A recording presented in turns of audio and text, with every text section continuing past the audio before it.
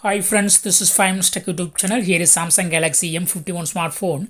In this video, we will learn how you can set lock screen pattern password on your phone Samsung Galaxy M51. First of all, go to the settings on your phone and click on lock screen. Click on lock screen. Click on screen lock type. Select pattern. Draw the pattern that you want to set.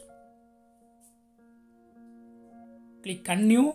Again, draw the same pattern to verify. Click confirm.